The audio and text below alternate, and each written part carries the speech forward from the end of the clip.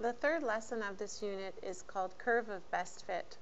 A curve of best fit is a curve that passes as close as possible to a set of plotted points.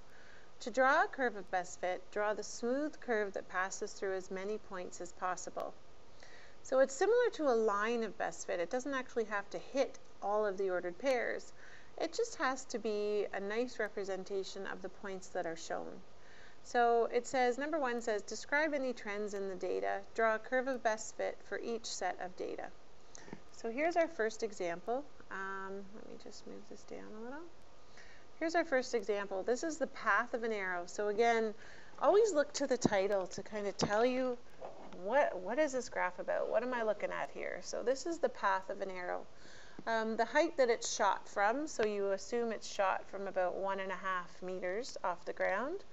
And it's also height plotted against time, and the time is in seconds. The height is in meters. Like this kind of stuff really matters when you're trying to give answers for what your graph is about. So draw a curve of best fit for each set of data. So here's our first set of data. It actually looks like a pretty perfect curve. You can imagine, and this is kind of just nice to do freehand with a pencil. You can imagine that there is a nice curve coming up. I didn't really hit those. You know, if I don't really hit and go right through some of them, that's okay. You try and make it as nice and smooth as you can, and you don't actually have to hit every single ordered pair. You're trying to give a nice representation of how this arrow would go through the air. So the maximum height of the arrow is 5 meters, and then it falls back down again, we assume, right to the ground. It says, describe any trends in the data. There's obviously a trend here, right? As time goes by, as time increases this way, as time goes up, the height of the arrow increases, but only to a certain point. And then as time increases, the arrow falls again. Okay, so there's a maximum height of this arrow, and there definitely is still a trend. I know it doesn't look like a straight line, but it's obvious what is happening to this arrow. It's going up after about 1 second, and then it's going to fall. Okay, so there can still be a trend even though it's a curve. The next one,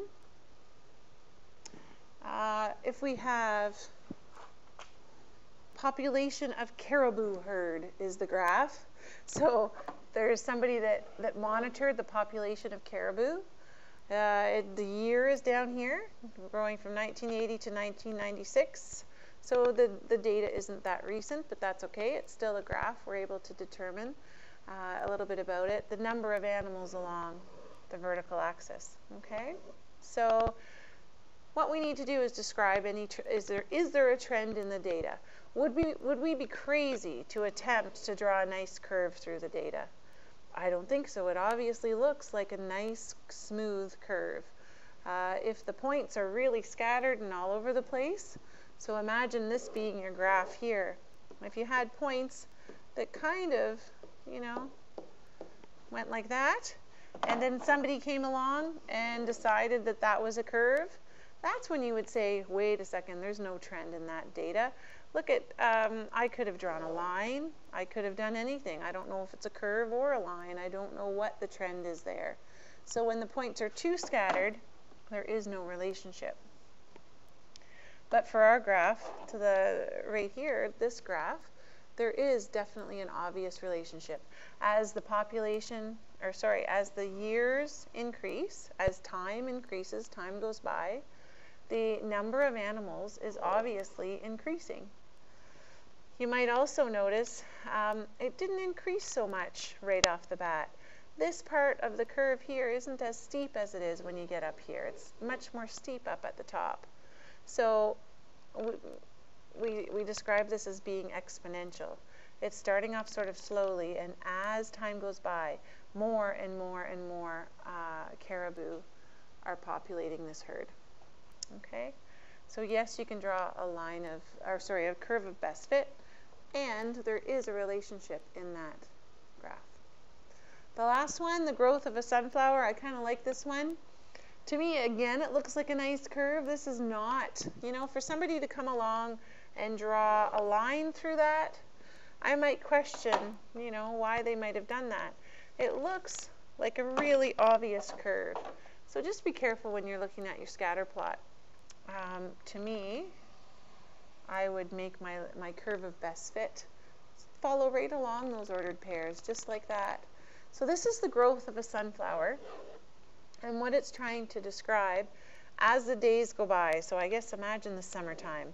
As the days go by in the summertime, the sunflower starts out not having a very large height. So here is in centimeters. So obviously the sunflower starts out as a seed. And then as time goes by, it's really increasing here. You might imagine these are really warm days in the middle of the summer right there. The sunflower is growing very quickly at that time right here. And then it starts to kind of slow down again towards the top. So when you're asked about, you know, whether you're asked to describe this graph or if you're asked to look at relationships in this graph, in this data, I would describe this as the sunflower increases in height as the days increase. So as the days increase, the sunflower increases in height and then slows down. So towards the top, it's no longer increasing, it's almost horizontal right here, because obviously towards the end of the summer, the sunflower stops growing as it gets colder. So you might imagine after 80 days, we have some frost and some cold temperatures. Okay. The big thing to get out of this lesson is that when you look at your ordered pairs on your graph, when you look at your data, you have to decide whether you see a curve or whether that information there suggests a line. So you just have to take a second look and draw either a curve of best fit or a line of best fit.